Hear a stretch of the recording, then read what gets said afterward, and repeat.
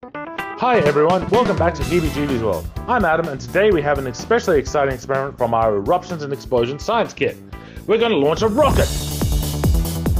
This is going to be awesome. Have your rocket fuel ready. Have the rocket base, and the scoop. And of course, make sure you've got your vinegar.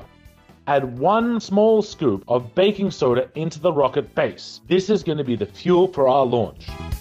Using the large side of the scoop, add 1 full large scoop of vinegar into the rocket. Vinegar is going to react with the baking soda to create the launch.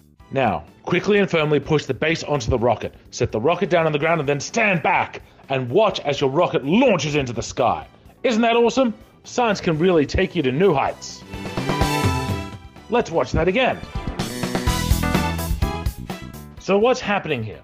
When the vinegar, which is an acid, and a baking soda, which is a base, mix, they create carbon dioxide gas. This gas has got nowhere to go, so it builds up pressure inside the rocket until it forces the rocket to launch.